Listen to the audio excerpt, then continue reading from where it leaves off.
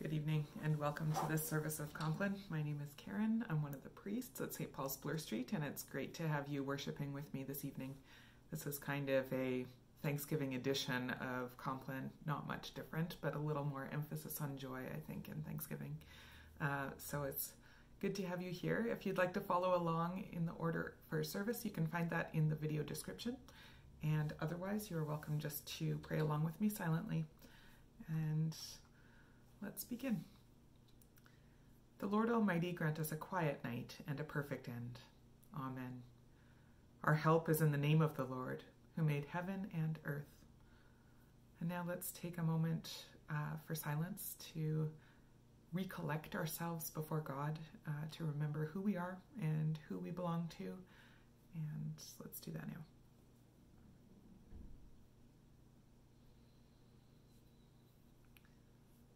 And now lifting ourselves to God in the words of the confession. Most merciful God, we confess to you before the whole company of heaven and one another that we have sinned in thought, word, and deed, and in what we have failed to do. Forgive us our sins, heal us by your Spirit, and raise us to new life in Christ. Amen. O God, make speed to save us. O Lord, make haste to help us. Glory to the Father, and to the Son, and to the Holy Spirit, as it was in the beginning, is now, and shall be forever. Amen. Along our Thanksgiving theme, I chose a different hymn for this evening, and like usual, it'll be spoken, not sung. But I chose the 3 verses from Romans 11:33 to 36, where Paul sings this beautiful doxology.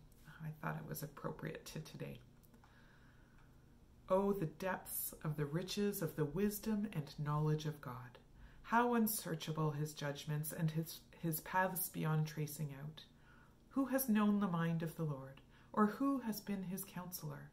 Who has ever given to God that God should repay him? For from him and through him and to him are all things. To him be glory forever. Amen. That's Romans 11:33 to 36.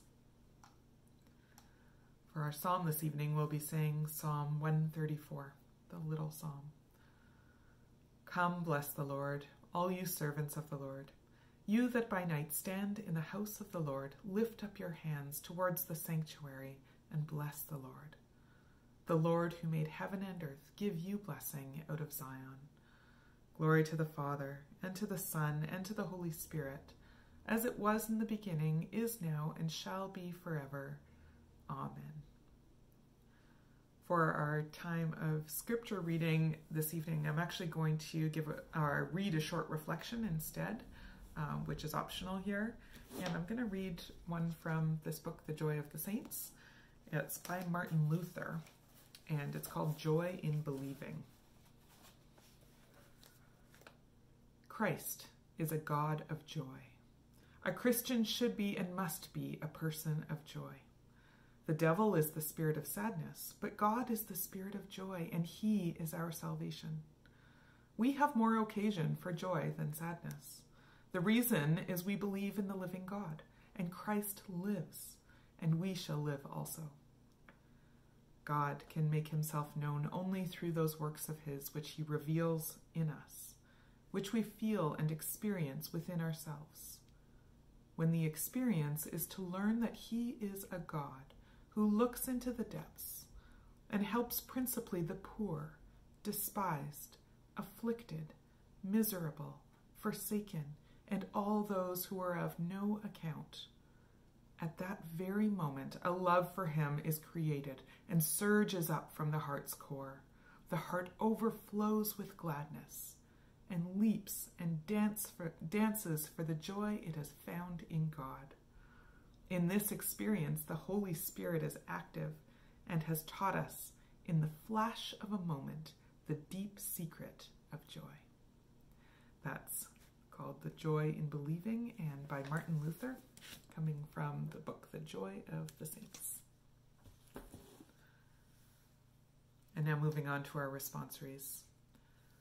Into your hands, O Lord, I commend my spirit. Into your hands, O Lord, I commend my spirit. For you have redeemed me, Lord God of truth. I commend my spirit. Glory to the Father, and to the Son, and to the Holy Spirit. Into your hands, O Lord, I commend my spirit. Keep me as the apple of your eye. Hide me under the shadow of your wings. And now the Gospel Canticle, the Song of Simeon, beginning and ending with the refrain.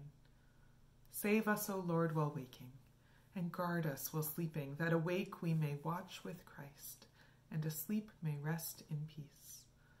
Now, Lord, you let your servant go in peace. Your word has been fulfilled. My own eyes have seen the salvation which you have prepared in the sight of every people, a light to reveal you to the nations, and the glory of your people Israel. Glory to the Father, and to the Son, and to the Holy Spirit, as it was in the beginning, is now, and shall be forever. Amen. Save us, O Lord, while waking, and guard us while sleeping, that awake we may watch with Christ, and asleep may rest in peace. For our time of prayer this evening, we'll do as usual. We'll have a time of intercession, raising up our cares to God, and then a time of thanksgiving. So I invite you to lift up the cares of your heart before God right now, whatever they may be, whether it's to do with Thanksgiving weekend and how that'll be different this year, or our friends and family who may be going through hard times, struggling with illness, financial burdens. Pray for our leaders, for wisdom, for the bigger global problems, for the election down in the States that's coming up, for the places of unrest and war and turmoil in the world, and all those who are being held against their will and unjustly.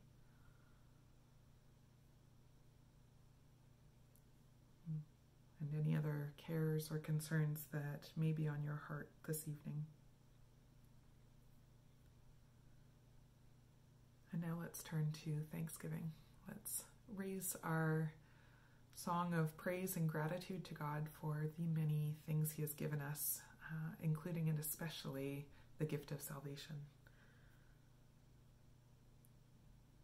Thanking Him for His joy that He places in our hearts. The gifts of family, friends, neighbors, food and clothing and shelter, the beauty of the fall, and any other things that may come to your heart right now. And now let's wrap up our prayer with the collect. Lord, hear our prayer, and let our cry come to you. Let us pray. Keep watch, dear Lord, with those who work or watch or weep this night, and give your angels charge over those who sleep. Tend the sick, Lord Christ. Give rest to the weary. Bless the dying. Soothe the suffering. Pity the afflicted. Shield the joyous. And all for your love's sake. Amen. And now let's pray that prayer that Jesus taught all of his friends to pray. Our Father, who art in heaven, hallowed be thy name. Thy kingdom come, thy will be done, on earth as it is in heaven. Give us this day our daily bread, and forgive us our trespasses, as we forgive them that trespass against us. And lead us not into temptation, but deliver us from evil. Amen. In peace we will lie down and sleep. For you alone, Lord, make us dwell in safety. Abide with us, Lord Christ, for the night is at hand, and the day is now past. As the night watch looks for the morning, so do we look for you, O Christ. Our Lord Jesus Christ be near you to defend you, within you to refresh you, around you to preserve you, behind you to justify you, above you to bless you, who lives and reigns with the Father and the Holy Spirit, God forevermore. Amen. Thank you for joining me this evening. I hope you have a wonderful Thanksgiving weekend, whatever that entails, and I will see you again next week. Take care.